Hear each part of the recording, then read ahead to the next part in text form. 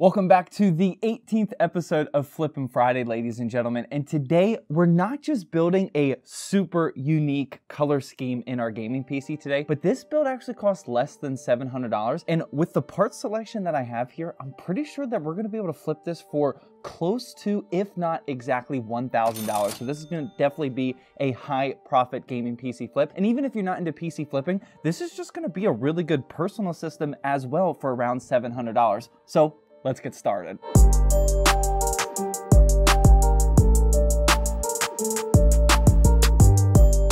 First up for our performance parts, the CPU that we're using today is the Intel i5-10400F. Picked this up on a really good deal on Mercari for just $90. Another good deal is the motherboard it's plugging into, which is the NZXT N7Z490. You almost never see these on really good sales. This was $83 on Amazon Warehouse, so I absolutely had to buy that.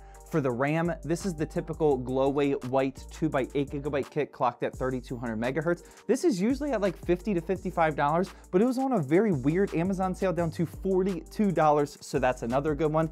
And then finally for the graphics card, we got the XFX Swift 210RX 6600 XT. I bought this from somebody in the Discord server for $300 exactly, but you can repeat that deal as well. All of these are really solid starts for a gaming PC flip. Starting with the CPU, this 10400 is actually quickly becoming the new meta for any budget to mid-range flip, and I'm actually such a huge fan of it. I've been consistently seeing these 10400Fs go for less than $100. This is now the third one that I've bought in like 3 weeks around $90-ish, and I think it's because of a lot more people are getting on Intel 12th gen because motherboards like B660 are getting lower and lower in price.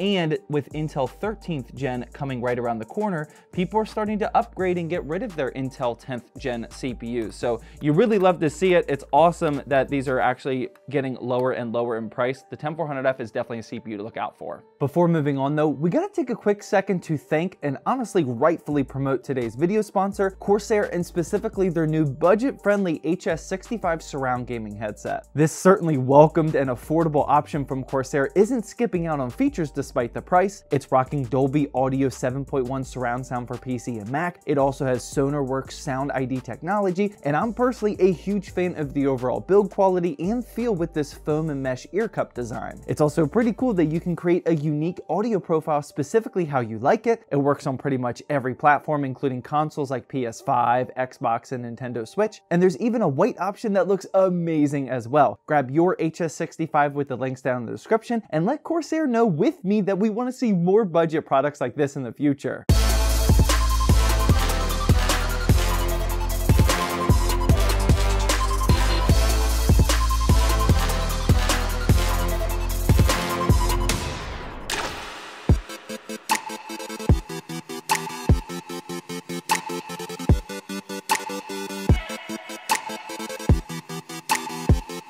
I'm not sure if you could tell how much I was struggling installing this CPU cooler, but I definitely wanted to document that this is not an installation process that I would recommend pursuing. This is the UpHere N10. I thought I've used this before, specifically the black model, and I only bought this one because it's all white, no RGB. It's exactly aesthetically what I was looking for in a build like this, but the installation process was just awful. So it was already tough to do inside a motherboard where there's this super beefy top VRM heatsink because the backplate for the actual CPU cooler barely fit in there. We only have like 1 millimeter of clearance, so that was already tough to finagle in there.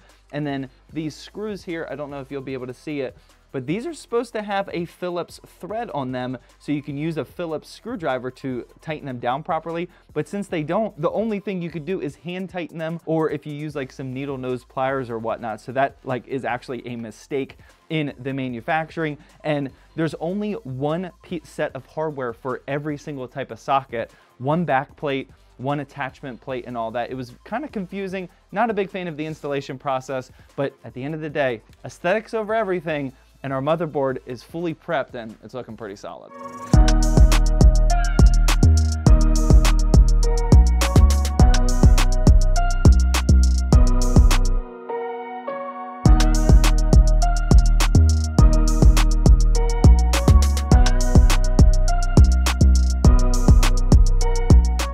cable combed already from a previous build. It's lucky.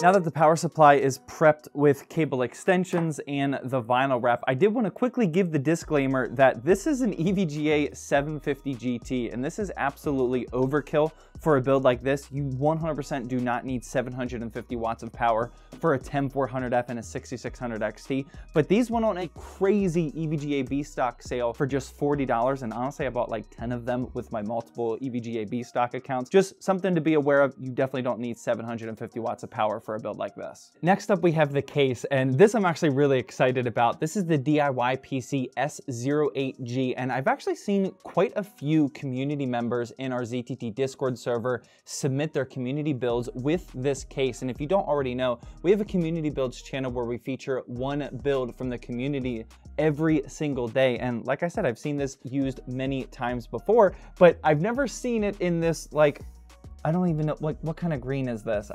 It just said green. I thought it was gonna be a little bit darker, but the color scheme we're going for is green, black, and all white. So that's why I'm gonna be filling it full of all white fans. We had that white CPU cooler in there, the white RAM sticks, and even the white vinyl wrap. So I think it's gonna look cool. I'm not 100% sure. I wouldn't necessarily recommend buying the green model if you are trying to copy this for a PC flip. You're definitely significantly lowering the amount of people that would be interested in buying your PC with it being this color, but I think it's gonna look cool. Let's start putting some parts in it.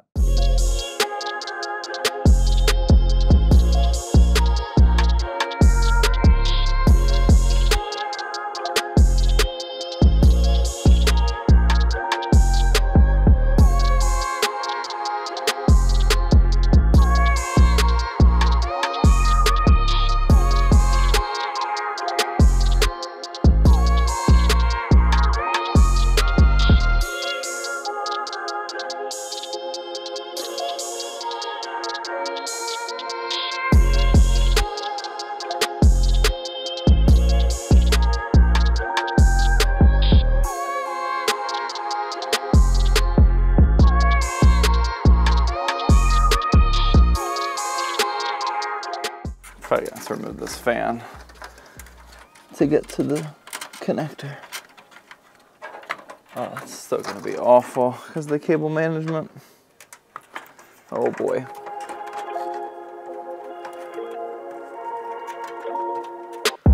Oh my God, that was so lucky. That was ridiculously lucky. The case just doesn't have a ton of room to begin with. This might not happen.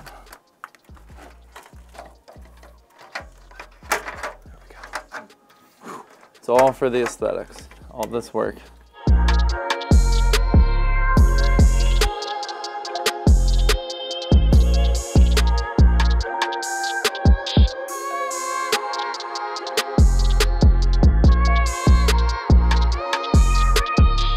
Last part to install is our XFX Swift 210 RX 6600 XT. And like I mentioned in the intro, I actually bought this from Warman in our Discord server for $300. And that was a pretty good deal at the time, but already now, just a couple months later, that is very repeatable. And if you are trying to copy this at home and you can't find the 6600 XT for $300, feel free to just swap this in for a 6600 and you'll be perfectly fine. I would recommend the XFX Swift model aesthetically, of course, just because it's such a minimal and versatile graphics card. It just has minimal branding. It's all black and white. It'll match perfectly with these style of builds. And once we plug in these cable extensions, we are essentially done with the build. And I can already tell I'm pretty happy with how this turned out. And I do think it's worth mentioning again that I wouldn't necessarily recommend you going with this green, white, and black color scheme. This would still look amazing even if you copied every single thing here, but then just got like a black case or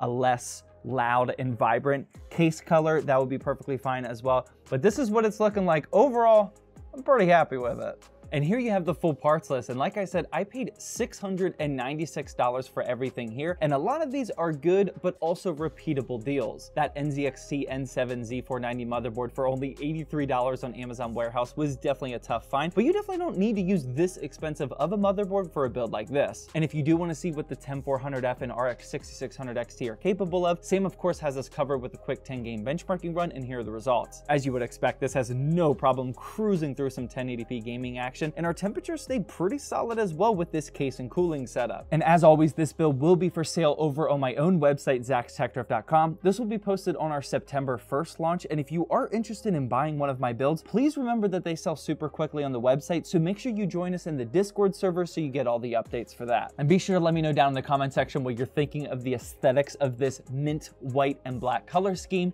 And as always, feel free to click the playlist that's on the screen now. That way you're fully caught up on all the Flippin' Friday episodes, and I'll catch you guys in the next video.